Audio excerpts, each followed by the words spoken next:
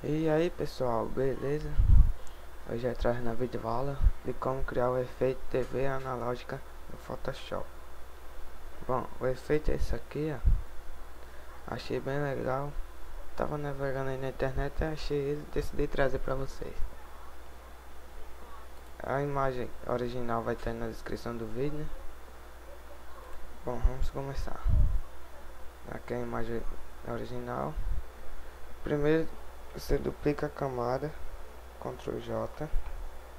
Depois vem aqui em filtro, galeria de filtros, coloca nesse aqui, ó, matriz de meio tom. O tamanho vai estar diferente, eu estou usando o tamanho 4, né? Contraste tem que ser 8. Aqui tipo de padrão vai estar ponto, você coloca aí linha, aí dá OK. Depois vem filtro de novo, desfoque de movimento. No ângulo coloca 0, distância coloca 10. OK.